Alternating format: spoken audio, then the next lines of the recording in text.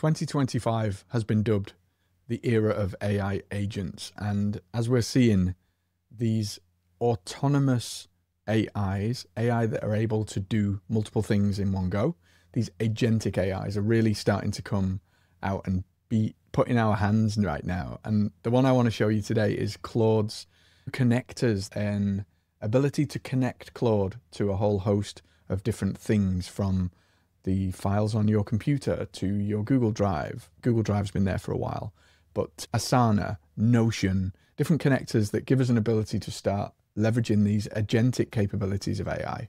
Let me show you how it works. So in Claude here now, we've got these connectors, and you can add connectors from a whole range of things. You can see we've got Asana, we've got Canva, Google Calendar and Gmail, Google Drive, Notion, PayPal, Stripe, Zapier, loads of different cool things. And there are desktop specific extensions.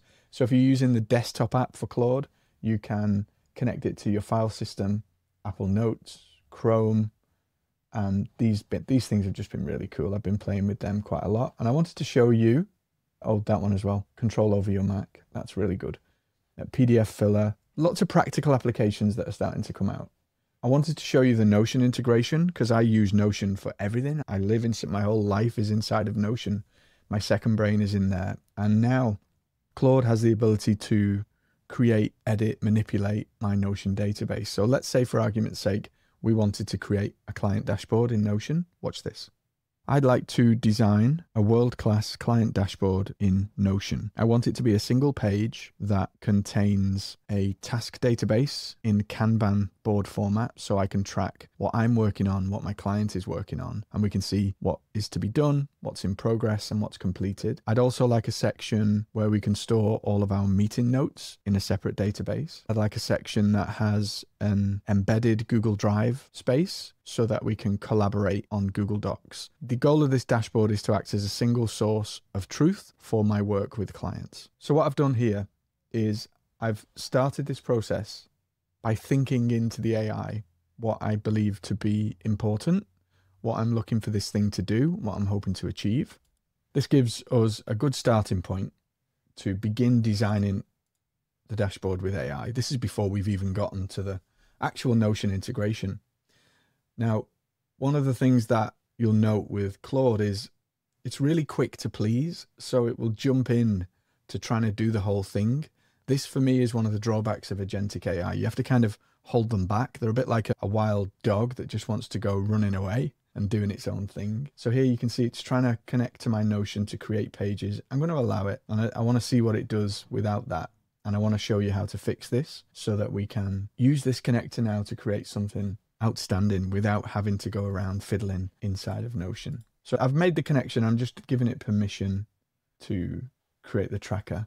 It's just creating what I've outlined. Let's see how it goes. Okay, so it's run quite a few processes and jumped into creating the actual thing inside of Notion. It's saying here we've created a dashboard page, project overview, task management, meeting notes repository, shared resources, and then it's added these things here that I didn't ask for: progress tracking, communication guidelines, knowledge base, task tracker database, Kanban ready. Okay, so we'll see what this looks like inside of Notion. It looks like it's created it. Customize the template, set the Kanban, add Google Drive, and away we go. Beautiful. So let's jump into Notion, see what it looks like. So here's the dashboard it's created. Single source of truth for conscious collaboration and transformation. I like how it's added that little sub-headline.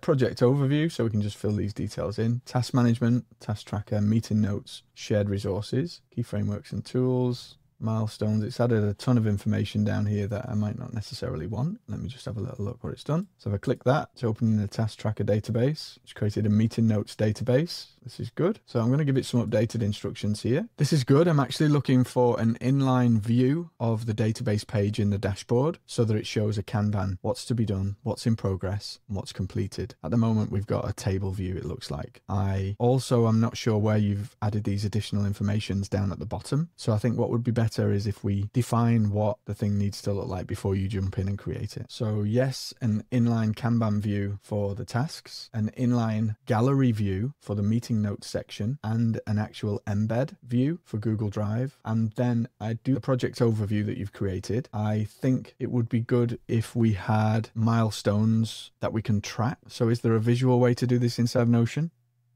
We could add that at the bottom. Let's work on that. So all I'm doing here is I'm just thinking directly into the AI. And the step I was telling you before is to, rather than jump in and create like I did in the beginning, is to first define what world class looks like. So by default, no matter what you're doing with AI, asking it to define world class first and then creating from world class and iterating is a better way to do this. I jumped in a bit back to front.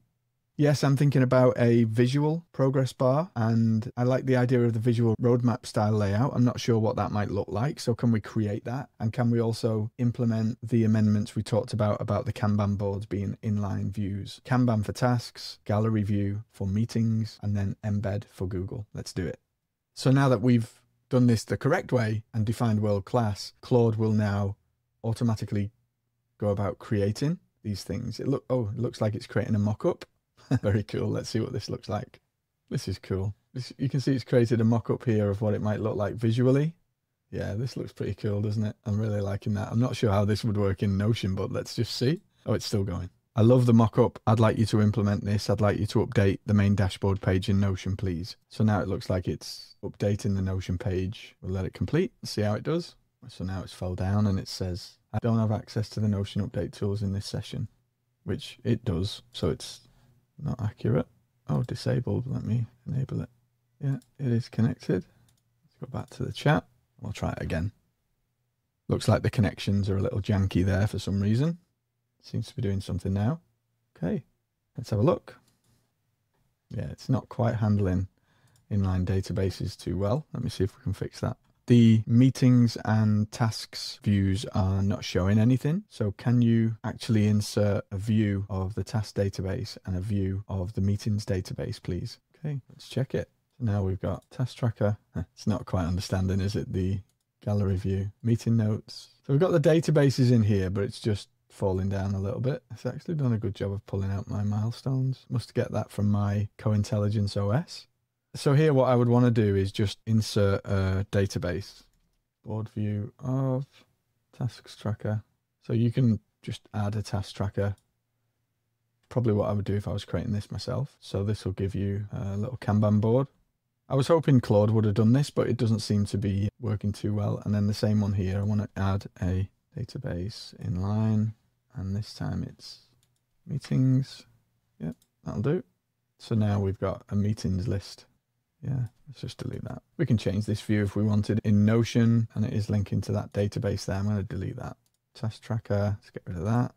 Okay, so is it perfect? No, but could we create something really special very easily with the help of Claude now? Yes. And do we want Claude to do it all for us anyway? No, not really, because we want a hand in it. Like, we want to be the people that are ruling and guiding the AI here, not the AI to do all of this for us. So I quite like this. I think I could work this into something that would be useful as a dashboard. So there you can see just briefly what we can do with the Claude connectors. That's Notion. You've got all manner of ones to go and explore. Let us know in the comments how you get on in your experiments, and I'll see you next time.